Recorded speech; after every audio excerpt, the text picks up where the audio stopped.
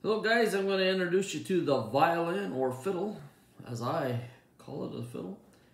This is the instrument here. Violin and the fiddle are the same, just played a little different. And go over some of the things. This is a chin rest. This is the tailpiece, the fine tuners. And we have the bridge, the strings, the fingerboard. The top of the instrument is here. The back, the neck, and the tuners, and the scroll. This is also called the nut. That's where the strings go across. All right, so what I want to say about this is if you decide to take this instrument on, remember, it's probably the more challenging instrument out of the bluegrass instruments, at least at the beginning of your playing. It takes perseverance and dedication. You cannot let yourself get frustrated. At first, it's not going to sound good. That's just the way it is. There's some tools that will help you.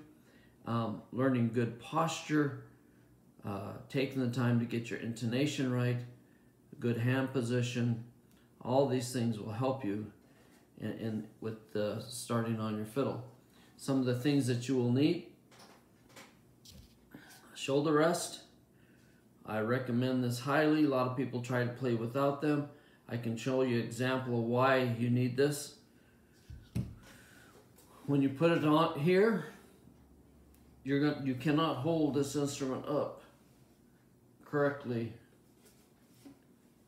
without it. There are some pads they make that help, but really the best tool is a shoulder rest. So that goes onto the back of the instrument. They range in price from $12, maybe a little bit more, matters the quality. And then you can hold your instrument up like this, and that gives you the freedom to move your hand in the correct way. If you can see that. All right, so that's really important part of your violin or your fiddle. Okay. All right, you also will need a tuner. If you have a piano and if you have tuned other instruments by ear, you can do it. The strings are E, A, D, and G. You also will need a bow. This is a bow. You will need that, and you will need rosin. I'll pull that out of there in a bit, but anyways, you'll need a block of rosin.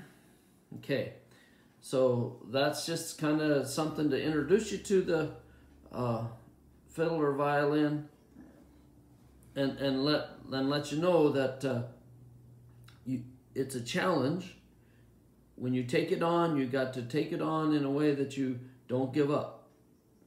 And after you work hard on it, then it'll start sounding good. It will not sound good at first. It's a challenge to get your fingers in the right place.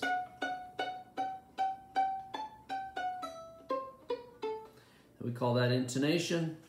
That'll be a challenge for you.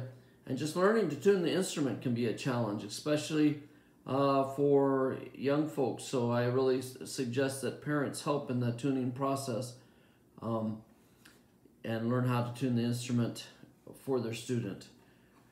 It's definitely something that is a team effort. All right, so there you go.